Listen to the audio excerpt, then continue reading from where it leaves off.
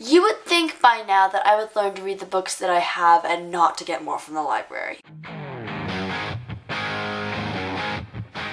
The other day I was complaining about not having many books to haul for you because I honestly don't buy that many books. One, because I have incredible self-restraint, and two, because I don't really have the money to spend on books. But the other day I just went to the library and there were, of course, 9 more books on hold for me. I really want to do a haul and I want to show off these because I'm pretty sure I might even read all of them, which is pretty rare because I usually read a mix of like library books, ebooks, audiobooks, and the like, and not all the ones that I get at one time from the library. I don't exactly know the synopses for most of them. Yeah, I didn't really read the synopsises that close before filming this video, but we're just gonna go with it because I really want to show these books off. First up, we have Ugly Love by Colleen Hoover, which I have actually already read. It was the very first one from the stack of books that I picked up. Basically, this is another amazing new adult book from Colleen Hoover, which follows Miles Archer and Tate Collins in a friends with benefits relationship. It's dual perspective, and Miles' story is actually told from 6 years earlier, and Tate is told from present day, which is actually a really interesting dynamic because it may be someday it was both characters, and then in a bunch of other Colleen Hoover books it's been one with the female perspective and then the second book with the whole male perspective with the same story. But she finally combined the two perspectives, and I really liked the separate timelines for this. This story opens up with Tate, who just left her boyfriend and goes to live with her big brother in San Francisco, and across the hall there's her brother's best friend Miles. The two of them have this inexplicable physical and of course a romantic attraction, but the problem is that he has an extremely messed up past and doesn't really want to love or get close to anyone, so they agree to have sex and not have any other expectations for their relationship. Obviously, when that happens, a real emotions start creeping in and love gets ugly. Then I have my current read, which is Casey West's latest fluffy contemporary, and that is The Fill-In Boyfriend. First of all, the cover is really cute, and second of all, it's just a fun story. I'm not quite loving it around a third of the way through, but I think it might grow on me as I go further in the story. This book follows high school senior Gia Montgomery, whose lovely older college boyfriend dumps her in the parking lot on the night of her senior proms. Because she's been hyping up her boyfriend to her friend, she doesn't want to go to prom without a date, so in the parking lot she finds this other guy who she asks to be her fill-in boyfriend for the night. They end up breaking up, and then that seems to be the end of the story. A few days later, after trying to stalk him, his sister comes back to get her to repay the favor when she becomes his date to his ex's graduation party. It just seems like a really cute Casey West contemporary. Then we have Lying Out Loud by Cody Keplinger, which is actually in my April most anticipated releases, and I synopsized it fully there. I'm still not 100% clear on what this book is about, but of course it's a Cody Keplinger novel. I absolutely loved The Duff by Cody Keplinger, which I read earlier this year, because it was such a fresh YA contemporary and it's dealing with this subject matter. It says here it's a companion to The Duff, which I really don't believe because the characters are not the same and it just seems like the same world, maybe, like the same town or city and the same high school. High school senior Sunny Ardmore is an accomplished liar who uses lies to try and control her out-of-control life, which has become further complicated by the fact that she is secretly staying every night in her best friend Amy's house because she's been kicked out by her own mother. But when she gets into an online conversation with a stuck-up new boy writer who has a crush on Amy, she finds herself caught up in one lie too many. Apparently what happens is that she texts Ryder pretending to be Amy, so he thinks that she's Amy, and of course feelings get involved. It's kind of a love triangle, but I have a feeling it's going to be a lot more just hilarious and feel good. Next up we have V.E. Schwab's latest release, which is A Darker Shade of Magic. This has been hyped up to no end on the bookish community. I read The Archive by Victoria Schwab back in February, and I wasn't in love with it, but I did respect and enjoy the writing style so much because it was poetic and beautiful. This is actually one of her adult novels.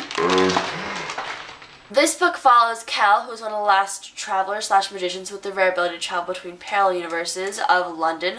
There's Grey London, which is dirty and boring without any magic. Red London with life and magic, where it's revered, where Cal was raised along with Ryan Marish, who is the roguish heir to a flourishing empire, and a White London, a place where people fight to control magic, and the magic fights back, draining the city. Cal acts as a red ambassador, but he's actually a smuggler getting people from the different Londons because they will do anything to see what they actually are like. I'm just so excited to dive into this. It seems like such a good historical fantasy, which you really can't put your hand on in terms of genre. Then we have another book which is in my April most anticipated releases, and that is The Game of Love and Luff. Game of Love and Death by Martha Brockenbrough. This just sounds so interesting. It's like kind of like a historical fantasy. It's been compared to The Book Thief. It's about two 17-year-olds, an African American named Flora and a white boy named Henry. They're both 17 in Seattle. Apparently, love and death have chosen them as figures, and what has to happen is they have to fall in love, but obviously there's going to be a lot of trouble both exteriorly and in terms of their own minds for doing this, and maybe they don't want to fall in love. I'm just so excited to see how love and death play roles in this book. We have actually another V.E. Schwab book, which is Vicious. I have actually borrowed this from the library before, and I never got around to it for the same reasons I wanted to read Darker Shade of Magic. I want to have a V.E. Schwab book in my life because she's praised to no end. This follows two characters named Victor and Eli, who originally are arrogant and brilliant college roommates. I'm not exactly sure what this book is about. I've heard a lot of good things about it, and that it kind of follows more of the villain complex rather than the hero. I think it's kind of a undecided villain who doesn't quite know what he's doing. And then I have a book that was extremely hyped up from the booktube community, and I've never actually read a book by this author, but she was praised highly for her last trilogy, and that is The Orphan Queen by Jodi Meadows. My friend Nath actually had very mixed feelings about this. She thought it was not so much fantasy as it was action-packed and fast-paced, but I'm personally in the mood for a good fast-paced fantasy, so I think I might like this. This follows a girl named Wilhelmina who has 100 identities. She's a princess, she's a spy, she's a threat. Apparently there's forbidden magic, and this wraith pours onto the continent, and I assume that she has to defeat it. She has to infiltrate the Skyvale Palace with her best friend Melanie. And as a princess, apparently her land was taken over and she wants to get back her throne. So I feel like that she has very strong motivation as a character, and that it'll be a very interesting book. I promise this haul is almost over. I did have 9 books after all, and I talked forever about each one. Anyways, next up I've got about the only Ellen Hopkins book I haven't yet read, and that is Collateral. I believe this is one of her adult novels, plus it follows an adult main character, Ashley, who's a graduate student at San Diego University, and she just sees herself as a poetry reader and backup singer, but she ends up being a military wife, and she's with this guy for 5 years through 4 deployments, and then she meets this other man who's a college professor and is a lot more steady and just seems like more solid in her life versus a military man. I think it's about her conflicted attraction and sacrifice and just trying to decide your morals and your values, because obviously when she is married to her husband is risking his life for their country. Lastly in this haul we have Falling Kingdoms by Morgan Rhodes.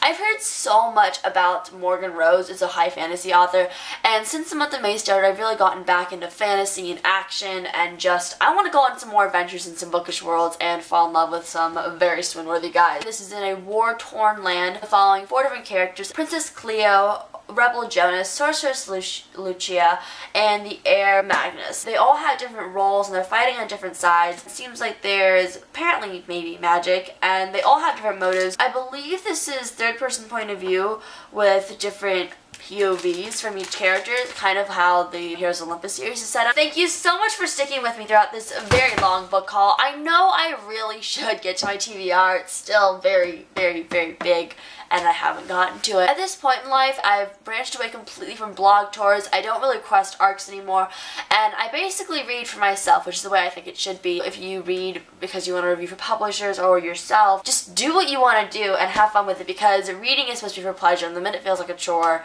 then it completely loses all of its enjoyment. So thank you so much for watching. I hope you enjoyed this book haul. Tell me in the comments below if you really want me to do more library book hauls, because obviously I can't keep them, but I still, of course, love showing off the books I get. Anyways, thank you so much for watching. Keep calm, read on, and I'll see you in a video soon. Goodbye!